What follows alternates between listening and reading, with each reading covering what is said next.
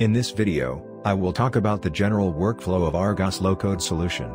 From building of the bot, testing it, dispatching, deploying, and finally, managing it.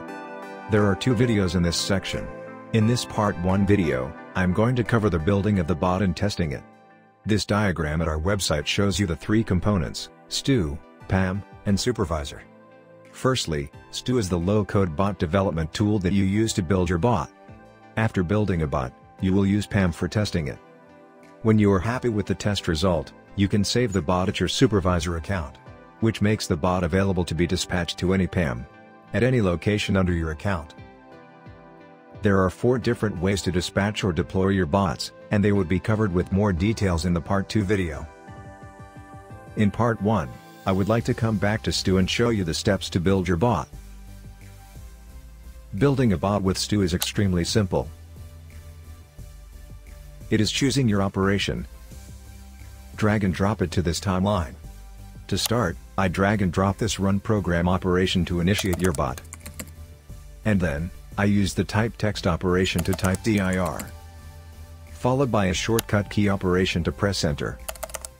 Now with these 3 operations, the bot will open the command line interface window and execute dir command. Now I will name this bot general workflow. And name my step here as cmd run dir. At the bottom here, I am adding a delay operation. This is only to show you the completion of execution.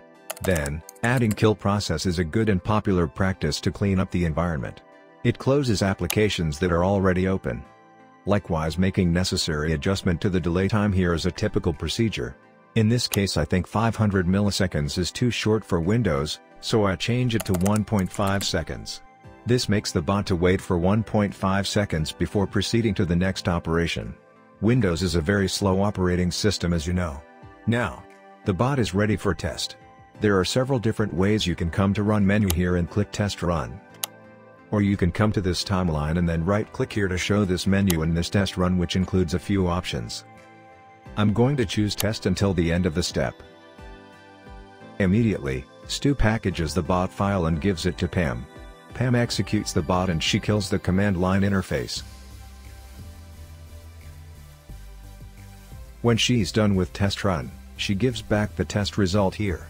S means successful and F means failure.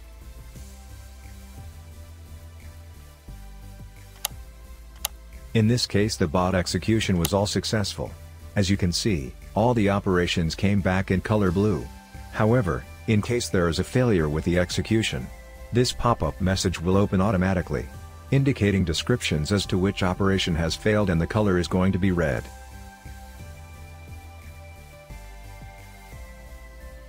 That's how you build your bot and test it. Happy automation!